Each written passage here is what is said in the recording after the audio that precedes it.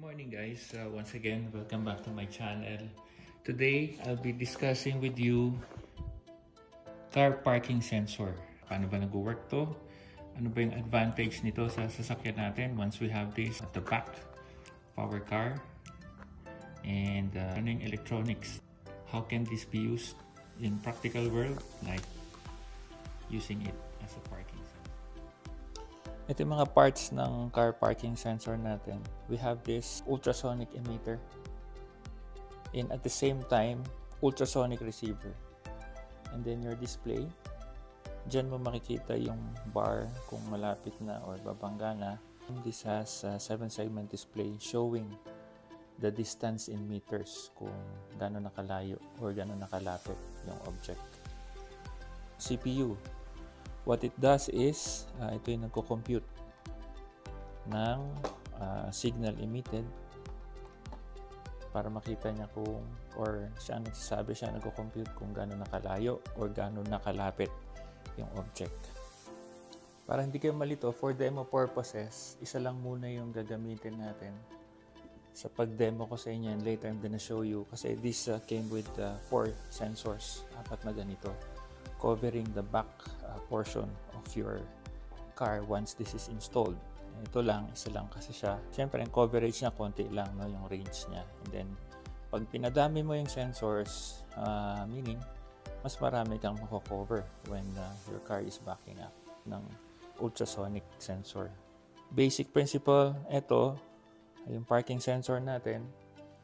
Pagka nag-reverse tayo sa sasakyan, this CPU will be activated, and at the same time, this parking sensor will be activated as well. This will emit. So, magsasend to ng ultrasonic waves papunta sa object or obstacle, and then i-receive niya ulit.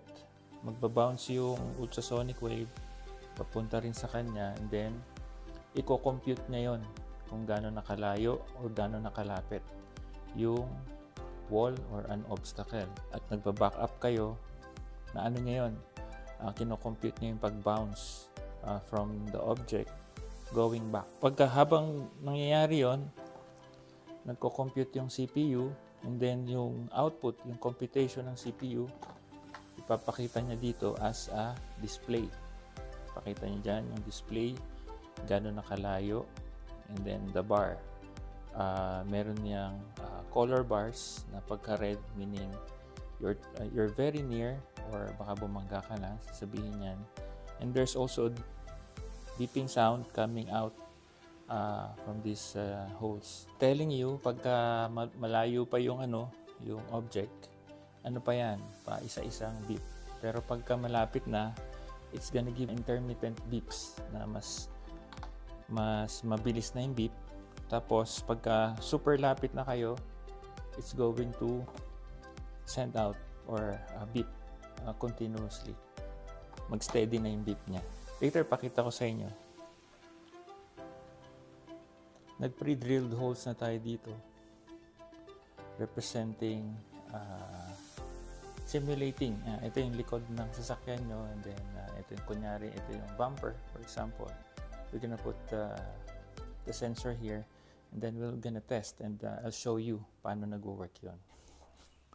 So we have a 12 volts power supply simulating car battery, and then once you reverse, ito yan, tinatap kasi ito sa transmission switch, or yung iba para mas madali, doon na lang sa reverse light ng sasakyan sa likod, kasi pareho lang din naman yon. Once they engage, or the driver engages the reverse shift, ma-activate itong car parking sensor natin, like so. Yan. Nag-a-alarm siya kasi malapit na yung object natin. Ilalayo ko ha. So, ito yung sensor natin. Here's our sensor. Wala na siyang na-detect doon. Then, watch out. Ito, kung makikita nyo, ito yung 7-segment display showing how many meters. Tapos, ito naman yung proximity bar. Kung malapit na kayo, malayo pa o malapit, yan, makikita. Okay, so we remove the object. So ang nakikita mo dyan is 2.2. I do hope nakikita nyo yan. Medyo maliit ng konti. But susubukan natin lumapit, ha? There. Yan, nadidetect na niya ako. Palapit. Showing you 0.9 of a meter. So less than 1 meter, 0.8, 0.7, 0.6, 0.5. Ang continuous beep nito is nasa 0.2 of a meter. 0.4. We're closing in. 0.3. That's your 0.2 of a meter. This is approximately, I think that's 12 inches or 1 foot. So, meron pa kayong allowance. Pag nag-continuous beep na yan, meron pa kayong konti. Something, a space to ano pa, kung magbaback up ka pa ng konti. Pagka may car parking sensor kayo, make sure na mabagal lang yung pag-atras nyo. Hindi yung mabilis. Kasi babangga din kayo eh. So, work with the system. I mean, pagka nagbaback up kayo ng sasakyan nyo, make sure you give your system or your car sensor to compute for the distance. Yan ang pag-atras nyo, mabagal lang. Yan na. Mabangga ka na nun. So kung meron pa kayong camera in tandem, that's nice kasi meron kayong visual, meron kayong audio, tone na sensor. Naririnig nyo pa. Ayan o. Mas safe for you guys to reverse with this one. Yan. I bought this kasi ang plano ko ikabit to sa Strada since yung Strada natin na GLS 4x280, it doesn't have, didn't came with the backing sensor. Meron lang camera yung sasakyan. Nakikita mo lang, meron lang grid lines yung sa screen ng sasakyan, but you don't have any idea kung bumangga ka na or what, or babangga ka na. Parang palatandaan lang yung grid lines, but the grid lines are just grid lines. It doesn't say that, oh, you're near, or ano, kasi syempre, iba ang perspective mo or point of view mo pagka sa camera. Sa camera kasi akala mo hindi pa babangga, yung pala babangga na kasi nga off the angle. And of course, merong lens yung camera, iba yung sukat nun versus sa tamang sa tingin natin, sa mata natin. It aids you para ma-size up mo or matansya mo, ma-measure mo na kung babangga ka na o hindi pa. For example, umaatras ka, biglang meron palang tao na dumaan, masisense niya, mabibip na agad. So kahit, ang advantage dito kahit sa dilim, since this uses ultrasonic waves, it doesn't need light. So kahit sa dilim, umaatras ka, hindi makita ng camera mo kasi walang ilaw yung sa likod, maano mo pa rin, masisense mo pa rin kasi you have this back sensor with you. Diba? Yan. Very consistent. Right? So we're gonna try to install the rest of the sensors. Yan, lagay pa natin. And then ito, pag install natin to dun sa bumper ni Strada, we're gonna spread it out para ma-cover niya yung buong backside ng bumper. Kasi actually yung kailangan talaga ng mga pickups to kasi mahirap magtansya ng distance sa likod talaga pagka umaatras ka, wala kang idea eh. Hindi mo makita yung sa likod mo. I'm not really contented with the visual aid dun sa camera kasi yun nga, hindi mo alam pa rin kung babangga na or what. Until yan, bumangga ka na. Nakikita mo lang na umaatras ka, nakikita mo may object, but you don't have any idea kung gaano nakalayo or gaano nakalapit yung obstacle or yung wall or yung object na inaatrasan mo. Having this is a nice equipment added to your car. This is not limited for pickups alone, but for all vehicles, to help our driver provide an estimate on how far or how near the car is moving towards the wall, towards an object, or if there's an obstacle while backing up. Nilagay na natin yung 4 na sensor. Nandiyan na. Then, malayo pa lang, 1.7 meters na re-receive na niya. But it's not beeping kasi malayo pa talaga.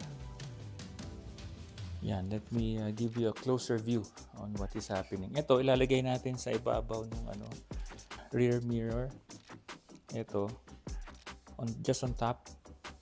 Para pag nag-back up tayo, makikita natin. So, green, meaning malayo pa yung object, which is static naman yun. Wall kasi yung yung na-receive niya, yung nakikita niya.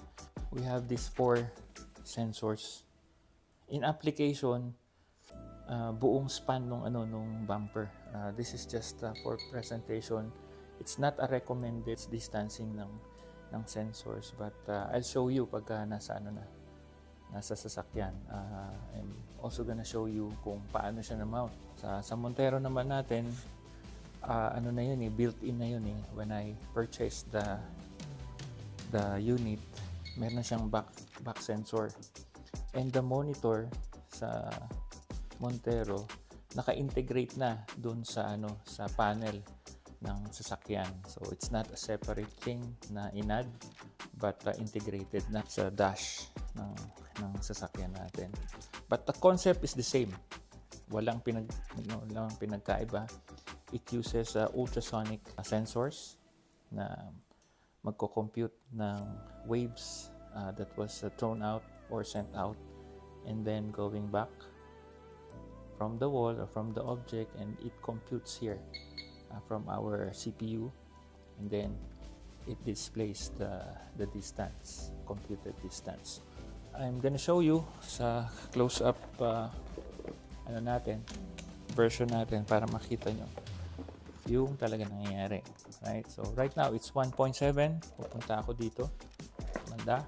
Then yan na-receive niya na ako. It's 1.3. Yan, naglalakad ako. Kahit ako na lang pala. Naglalakad na lang ako. It's 0.6, 0.5. I'm half a meter away from the sensor, which is quite accurate if I'm not mistaken. It's 98% accurate. 0.5, 0.4. As I go near, 0.3. That's 0.2. Pag 0.2 yan, nasa 12 inches. Most probably. Kaya mag-continuous beep na siya. Still have your allowance. Meron pa kayong konting margin. Kung napa-atras kayo ng konti, hindi naman babangga agad. But it just indicates that you need to stop now. Yung beep na yan. Tsaka yung beep, dinesign talaga yan to irritate you. Hindi to make you panic. Siyempre, para itigil mo na, stop mo na yung sasakyan. It will only stop pagka dinisengage mo na yung reverse o kaya pag walang obstacle. See? Yan. 1.7. Yan yung distance natin from the sensor going to our wall there. Yung wall natin doon. It's around 1.7. So, nako-compute na yan. That's in meters. It's not in feet. If you have questions, guys, about this car parking sensor, please leave a comment on the video, and I will try to answer your queries. So, okay ba, guys? Yung car parking sensor. This is not an expensive equipment or to be added on your vehicle. Super super cheap. I'm also gonna leave the link in the description of this video as your reference for you to be able to purchase the same thing if you decide to purchase a car parking sensor and integrate it at the back of your car. This also can be integrated, or can be attached or installed in front of your bumper. Yun lang, you need to manually switch it on. Maglalagay lang kayo ng manual switch sa may harap ng sasakyan nyo, since wala naman talagang switch to enable it whenever you need it for the front portion of your car. Kasi ganito yan, let me set you an example. You're parking towards a wall and then you don't have any idea kung gaano nakalayo yung bumper nyo, yung front bumper nyo going to the wall. Wala kang idea and no one's helping you. Kung nakakabit itong mga sensor na to sa harapan ng sasakyan nyo and you just flip a switch to activate it, magkakaroon kayo ng idea kung malapit or malayo pa kayo sa wall while parking. Okay guys, let's have a full recap of what was discussed here in this video on our car parking sensor. First, we have this sensor. That's our ultrasonic sensor and emitter, and then that sensor is connected to our CPU, Central Processing Unit. It's where the computation of the distance is being done, and then the display is sent with bars. This is your display showing you the distance, and then there's also a beep being emitted so that you can be able to listen to an audible signal and telling you if you're already near the object. And this is your wall. The ultrasonic sensor will be emitting signal or ultrasonic wave towards the object or wall, and then that wave will bounce back as a wave again to the sensor, and then the length of time in T, the travel time of the waves being bounced up to this sensor will be computed, and the CPU will compute it, and then it will display you the distance. Okay ba guys? Okay, magsisend lang siya ng ultrasonic wave, tapos babalik. Then yung travel time nun, pagbalik niya dito, yun yung kino-compute niya. Time, and then there's a computation running here. Pagka lumabas ng result, papakita niya dito sa display. Then there's also a beep will be coming out, interpreted. Pagka malapit na, titititititip, ganun yan. Pagka super lapit na, it's gonna be a constant beep. Pero pag malayo pa, it's not gonna do anything. So yan ang basic concept ng natin, ng car park sensor. It's a good aid for us. Kahit anong sasakyan yan, hindi lang pick-up, SUV, truck, lalo truck, and cars, and you're backing up and trying to park on a tight space. You're really concerned of crashing into another one's car or crashing into a wall. So at least you have this aid providing you approximate distance of your bumper to an object or to the wall kung babangga ka na o hindi. And tulad ng pinapakita niya dito, it's probably an object o kaya another car. So magbi-beep yan. Ganyan bali, nagsisend siya ng ultrasonic waves. Pero hindi lang send, it will receive back the ultrasonic wave tulad nun. Then may computation, papakita niya sa'yo, oh babangga ka na, oh hindi pa, malayo pa. That's our basic concept. So I hope guys you learned a lot from this video. If you're new to my channel, again, please subscribe, like, and share the video. And I'll see you on the next vlog. Bye-bye!